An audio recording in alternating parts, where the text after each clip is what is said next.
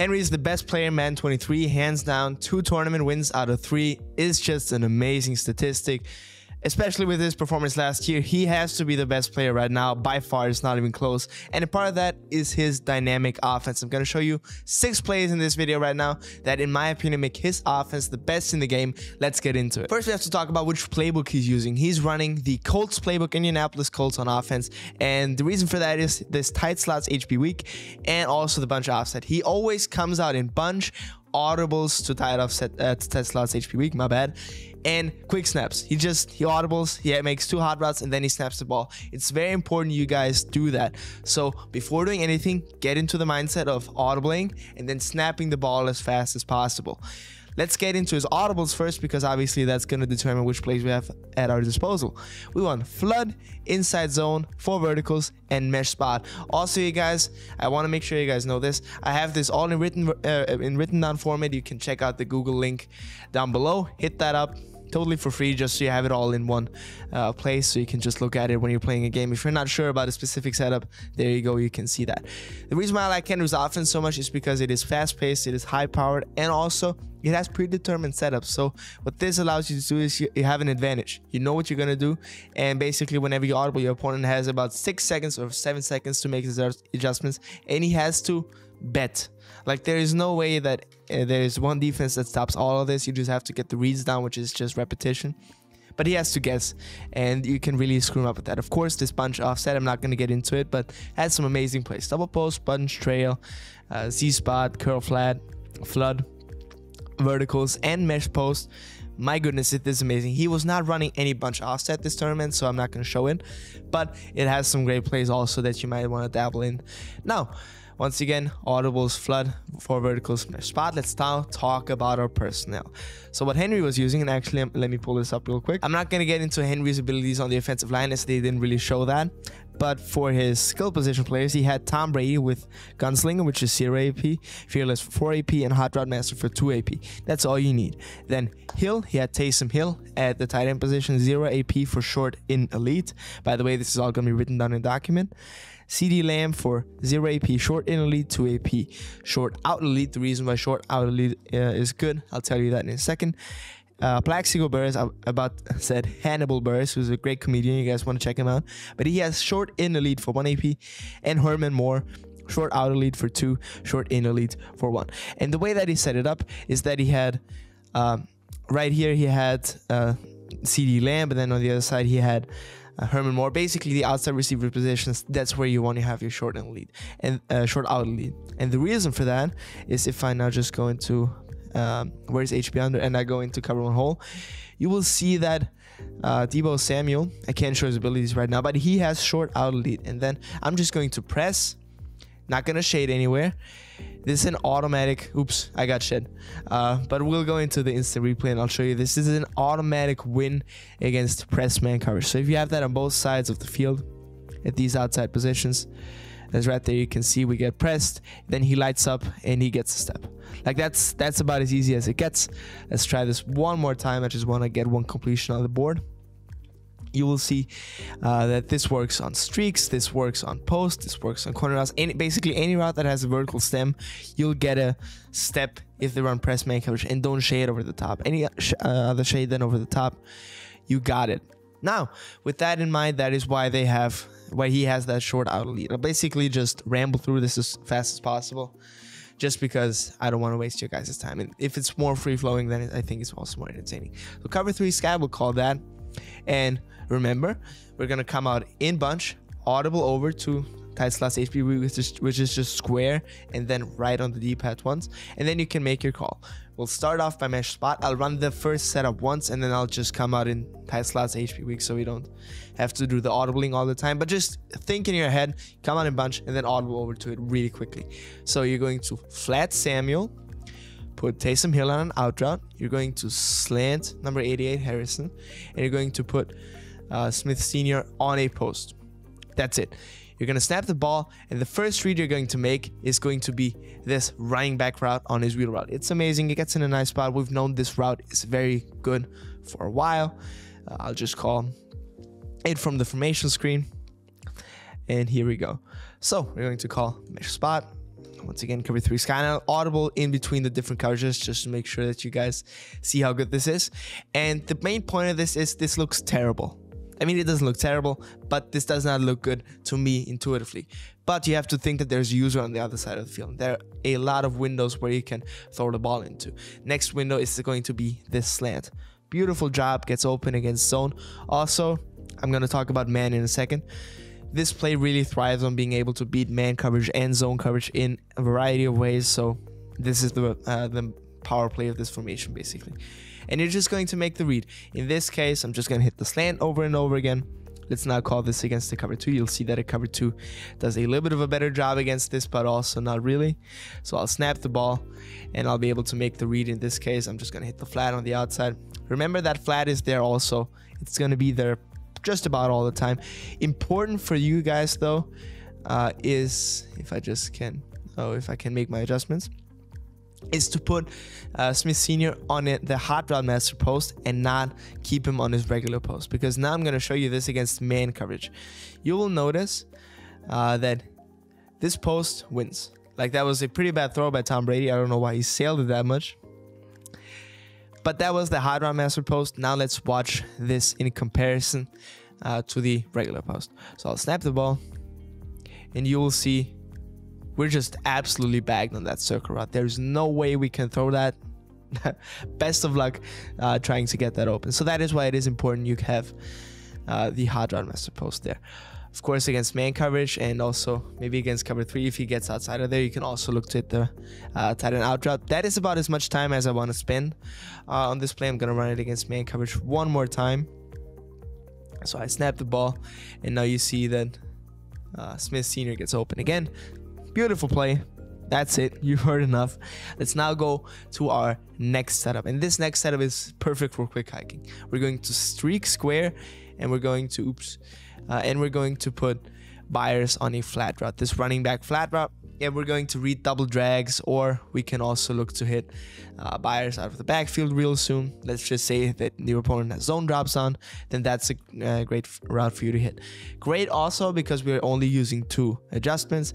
So right now, snap the ball. I can also hit that drag. It's important to take the check down, so then when they become a little bit antsy and maybe shade down or something, I should just shade it down right there, then that is the time where you can look to hit the post route and get a lot of yards, provided that is not user. Now, I can only keep reiterating that this is important for you to quick snap, because, I mean, this is just the simplest route combo. Oops, I made a bad read. This is the simplest route combo you can imagine, and it's great for putting it out there really quickly. And the important thing about this is that all of these plays can be defended, of course. There's no such thing as an unguardable play in Madden.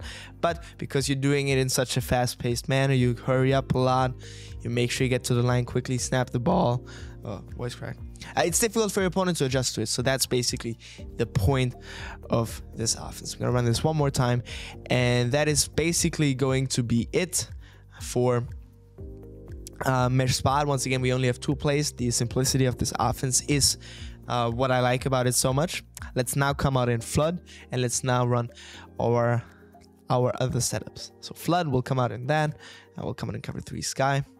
And first setup for this one is going to be very simple. We're going to streak Deebo Samuel, and we're going to put Smith Sr. on a post. That's it. Then we're going to snap the ball, first read, check it down to the running back, pick it up, easy 8 to 9 yards right there. Beautiful. That's all we need. Once again, notice the simplicity. 2 hot routes. We're going to streak Samuel, put Smith Sr. on a post. Ooh, the tight end just got knocked down, but we can hit that corner route. Important for that one, I didn't freeform it, but sometimes you'll get it out of bounds even without a freeform. But you should basically never freeform that route. Like, honestly, just about never freeform it. Right there, I got sacked. Damn. But you guys see the simplicity of this play is once again immaculate. The post from the circle receiver is pretty much just there to be open if the user vacates that area. It's not something that I would look to most of the time.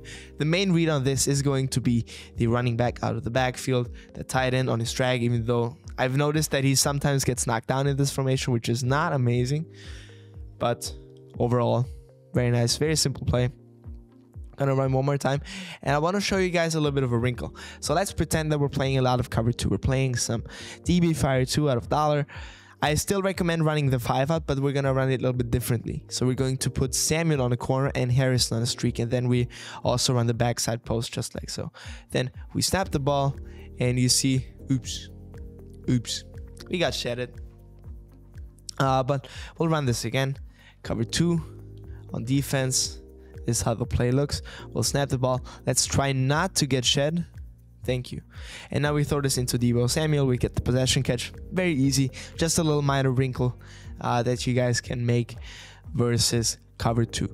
But that's basically it for that setup. Let's now move on to the next setup, which has a lot of tight end angle in it. If you guys remember, single back too close has a play called tight end angle. It's a great play.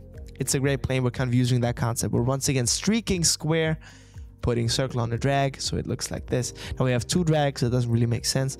So we're going to put our tight end on a trail route, so it looks like this.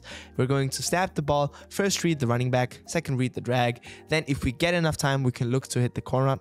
The same principle versus cover 2 applies, where you can flip who's on the corner and who's on the streak. Same principle applies. We're just changing the routes on the backside. So we'll run this play just like this. Again, if the user vacates the middle of the field, then you can look to hit the tight end angle route. That also is an option for you, but I can't really break this down enough. Please make sure to hit the running back. If you see that, take it. Like if you have someone like Byers right there, beautiful. He's one of the best. He's the best running back in the game, in my opinion. Also because of his receiving qualities. So if you can get him the ball in space, that is a big win for you. We just keep getting those out of bounds. I don't like that Harrison is doing that.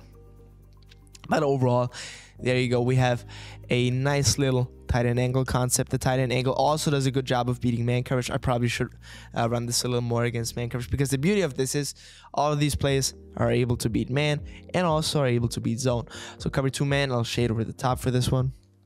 I run the play just like this. You will see how the angle route wins and the corner route also wins. Right there, that was a bad play by me. I threw that way too late. But the corner route wins against man coverage, the angle wins against man coverage, and the drag also has a chance of winning against man coverage. This is more so a zone play, but also we still have 2 routes that break at very different levels that are difficult, basically impossible to user because they're so far apart, and they do a great job against man. So very, very nice play design by Henry right here. Snap the ball. You see, now we can throw that tight end angle route. Easy completion across the middle of the field. You basically can't miss it, like if you're looking for it. So nice play versus cover 2 man and also against zone. Next play, once again, we're talking out of flood, and this one we're also going to run against cover 3. Remember, we're going to audible from bunch to this and quick hike it. For this one, we're going to put circle on an out route. We're going to put our tight end on a corner route just like so, and then we're going to put Byers on this angle route. This is meant to specifically attack, and maybe I should switch defenses for this. This is meant to specifically attack cover 2 blitzing. So if we come out against, if we play someone like in dollar, this is a great play against them. So we're going to come out in dollar, DB fire 2, baseline press, because this takes away, not takes away, but this takes advantage of every weak spot in this defense. So for example, if we take the time, something will be open, like we're just flooding the middle of the field and something has to be guarded. We can throw the corner out if, let's say this is our user Ted Hendricks, and he just he drops down to cover the running back on his angle route, which I'll set up the play just like so. Then the quick read is going to be to that corner out. We can hit that corner out in front of that safety. It's not going to get knocked out by deep out zone KO. Beautiful job. I'm gonna man up Ted Hendricks again just to really show you how open the read gets. So right there you can see we get a little bit of time, and that little bit of time should be enough to make the read. Of course, against dollar, what I recommend is to just run the ball. Run the ball right there. That was not the best look, but dollar can get run on, so you can also try to do that. Then if we get enough time, for example, let's just really try to get time. Right there we didn't. You see that square is open down the middle of the field pretty easily. That's also a thing that you can look for. For example, let's say they're only blitzing 4, because I don't know why they would do that, but let's just say they do. And then we try to ID that guy over here. just praying to God that the pressure gets picked up, which it doesn't. But let's just say that we get time against cover 2, then we also have to post. Okay, let's settle on that. The idea of this play is also just for it to be a quick read. Now, the last play in this is basically a double corner route concept. So we're going to streak square, going to streak X, put Smith on a corner route, and put Keith Byers on an angle route across the middle of the field. This is if you can get time. This is not the best against Dollar, obviously, but also against Dollar you have this check down option to Keith Byers. That's also available to you. But as a general rule of thumb, this play kind of takes a while to develop, so I'm not really sure if I would call this against Dollar all that often. But it is an option if you get time. Like if you have a little bit of time, you can look to hit that. As right now, I'll try to spy the rush just to show the corner routes get open.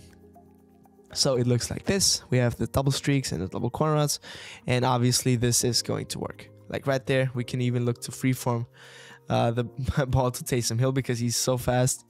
That was a funny tackle animation, but you guys see it's open. It's something that you can throw. That is the last setup out of Flood. Let's now talk about one setup that he ran out of 4 verticals, but he ran it so much that I feel like it's just a great zone beater. So cover 3 bust by. This is basically the wrinkle in the offense. That is basically to change the look for the opponent. We're going to put Samuel on a crosser. We're going to put a running back Keith Byers on a streak. Make sure that he's not motion, because if he's motion, then there you go, he goes out of the backfield. So make sure that you get his regular streak. As right there, I think I might have messed it up, because now if I do this, yeah, right, I gotta reset the play. Make sure he's on this kind of angled out streak. There you go, that's what I meant to say. And then backside, we're going to put Smith Senior on a streak. First of all, Smith Senior gets into a nice tender area where we can look to hit him. Right there, that looked pretty bad, but in this case, I would hit the crossing route over the top. And what you have to kind of keep in mind is that all of these plays are made to beat a user. Like right there, you see how that crosser gets into a nice vulnerable area where the user is going to have to choose between the hitch or the crossing route. And basically, let's just say that they completely surrender control of this R1 guy. We can also look to hit him in the seam. There you go, that's a chance for a completion. But this is just a little bit of a change up, because this looks way different from all the other plays that we've shown, or that I've showed you. It's right there, aggressive catch, just make sure that we don't get that ball knocked out. You can see how great of a play this is.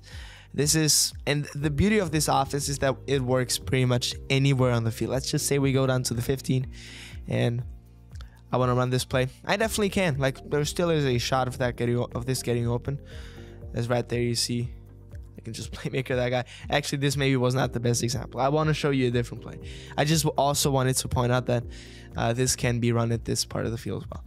Let's just say we want to run our first play that I showed you, the very basic slant to out. As right there, you see all of these plays, they are not all vertical down the field. They also have a lot of compatibility with stretching the field horizontally, which means that it's a good play in the red zone. So once again, right there, that is actually, I just completely drew that up from that play up from the beginning. But you guys see, we get into the end zone. The sooner you can snap the ball, the better. This is gonna frustrate your opponents a lot, believe me. Like, this is gonna be, actually, I wanted to show you another play of this. This is gonna frustrate your opponent. You're gonna get a lot of rage quits. Basically, if you have 2 drives where you do this and you always hurry up and you just keep your foot on the gas, you're not gonna have the games are not gonna be that long. So we're gonna call Verts HP under. Let's call cover 3 again. And all you're going to do for this is you're going to streak Byers. This is a great red zone play because it gets in right here. And I want to show you why you want to streak it. When you want to streak the running back and not wheel him. So, for example, now wheel him. And you see that now he gets kind of into this zone where it's a little tighter. I just completed that because I didn't click on. But if you have a knockout there, that's for sure an incompletion. If you're unlucky and that guy is pick artist, then you might also have a pick. Also, you see that the streak just doesn't get recognized as well. So that is why I recommend running that. If you want to, you can also look to hit Taysom Hill right here in the back of the end zone. Of course, cover 3 is a very bad coverage. There are a lot of windows in it. We can also, if we want to wait a little bit longer, you can see how Harrison. He just dropped that right there, but there's a window you can try to hit that throw in as well. If you want to have someone like, for example, Plaxico Burris. There you go. Once again, high point, beautiful play in the red zone. Once again, remember to streak, not to wheel them. So streak on triangle, and it's just such an effective route, man. It's so effective. If you throw it a little bit earlier, then you still have a chance to make a miss. For example, if you throw it right here, throw it right there, and you can try to make a miss. But as a general rule of thumb, that is it for the entire book. I know it's simple. If you want to once again have this all written down, like I have my notes right here. I've got it written down way more beautifully in a PDF document. Actually, I'll show it on screen right here. So right there, check it out. You can get that downloaded in the description if you want to see me make an entire version of this ebook for the bunch, so that you can also have some place that you can go to out of bunch. Then let me know in the comments below. Maybe I'll just do that for you to buy it. Maybe if you want to buy me a coffee for $2 or something like that, you can do that. But yeah, I'm out of here. I appreciate the support.